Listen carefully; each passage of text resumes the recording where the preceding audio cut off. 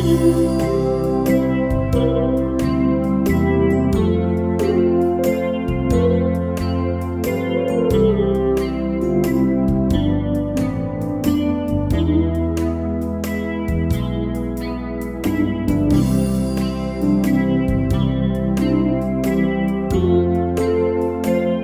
Junkies zijn planten die fijnstof uit de lucht fixeren, die ontwikkeld zijn met langere haren en die ook het CO2 opnemen uit de lucht en omzetten in zuurstof.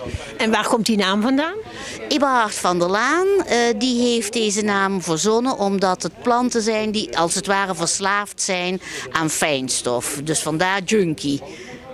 U bent de aanjager van het initiatief Red het klimaat door een goede daad. Wat is dan de link naar de Green Junkies? Ja, dat je dus met je goede daad 2 planten koopt.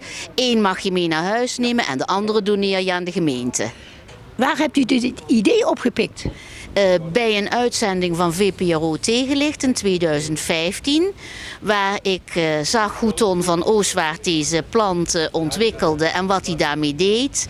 En dat vond ik zo'n goed idee dat ik dat ook hier bij ons in Zuid-Limburg wilde.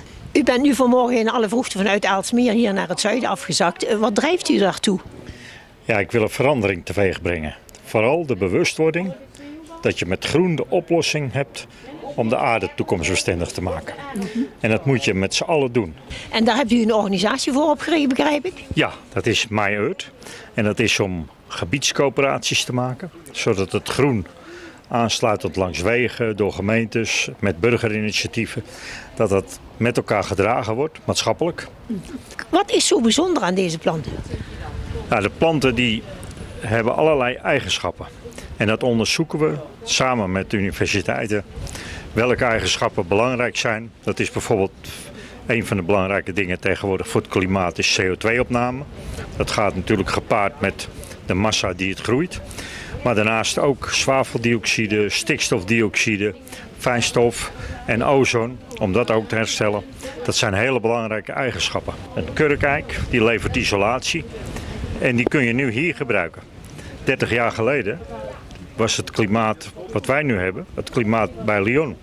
Dus die boomgrens die kun je verleggen. En die bomen die doen het nu hier als groenblijvers goed en die halen ook nog vluchtige organische stoffen uit de lucht. En het meest bijzondere kenmerk aan die planten, wat is nodig om die fijnstof uit de lucht te kunnen halen? Dat is de beharing. Kunnen we eens een paar planten nader bekijken? Ja, hier staan we bij een kamperfoelie. Dat is een groenblijvende soort. Zowel de twijgjes als het blad is meer behaard. En zoals we hier zien, de wind gaat er langs. En het fijnstof wat in de lucht zit, dat fixeert tussen die haartjes. En als het straks weer regent, gaat het stof zo de bodem in. En het wordt weer opgenomen. En het wordt gewoon weer grond en de lucht wordt zuiverder. Hier staan we bij de wollige sneeuwbal, de Viburnum lantana. Heeft hele mooie schermbloemen, al vanaf de 3e week april. Hele goede struik om insecten, bijen, vlinders op af te laten komen. Maar wat bijzonder is, dat zowel de twijgen als het blad ruw is. Waardoor eigenlijk het ook een hele goede fijnstofafvanger is. En de scheuten groeien behoorlijk. En het levert ook veel biomassa op. Zodat je er ook weer hernieuwbare energie van kunt maken. En nu begrijp ik dat die planten op strategische plekken worden geplant. Hoe zit het in de rest van Nederland? Wordt het al op grote schaal toegepast? Ja, we zijn al inmiddels met een paar grote projecten begonnen. Eén daarvan is de stelling van Amsterdam. Die willen we van verdediging voor oorlog naar verdediging van het klimaat eigenlijk omdopen. Heet ook de stelling 2.0.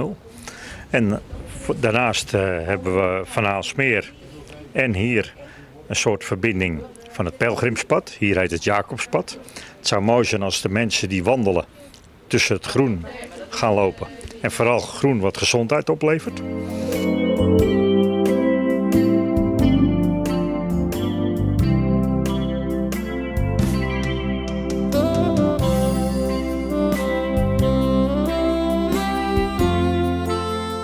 En hoe is het met de buurgemeentes. Zijn daar ook al reacties uitgekomen? Ja, er zijn reacties op gekomen, maar nog niet heel concreet. Behalve dan mevrouw die naast me staat. Dat is een inwoner van Rotem. En zij komt helpen omdat ze het initiatief ondersteunt.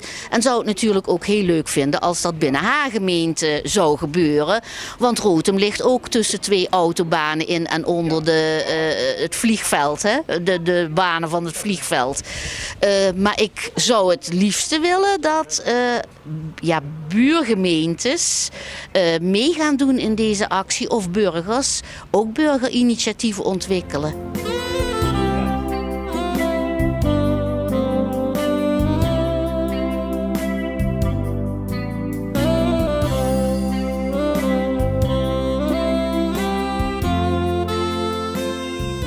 Vanwege de harde wind zijn we inmiddels naar binnen gevlucht en sta ik hier met wethouder Willems.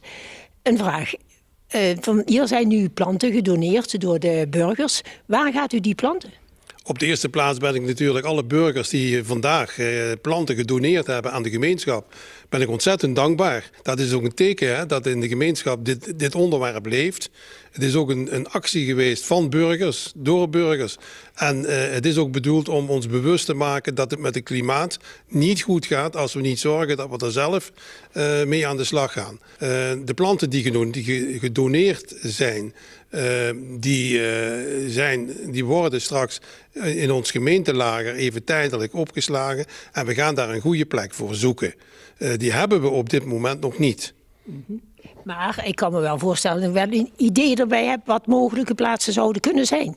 Ja, het idee is om de planten op plekken te gaan planten waar de lucht natuurlijk vervuild wordt. Hè? Dus oftewel door de CO2 die zeg maar neerdaalt en waar we ontzettend veel last van hebben. Als het te veel wordt tenminste, want CO2 op zichzelf is natuurlijk niet verkeerd, maar als het te veel wordt, dan hebben we er last van.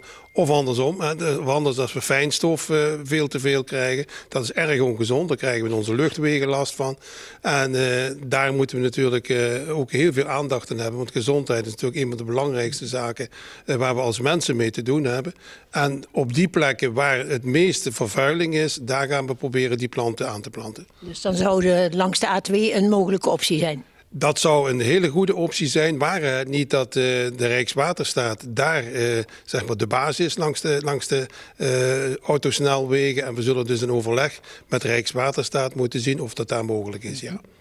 Nu hebben de burgers een aantal planten gedoneerd, maar wat doet de gemeente nog? Gaat die ook planten aankopen? Ja, ik denk dat we als gemeente natuurlijk niet achter kunnen blijven. Het gebaar van de burgers is natuurlijk geweldig, maar we zullen zeker ook als gemeente een gebaar maken daarbij.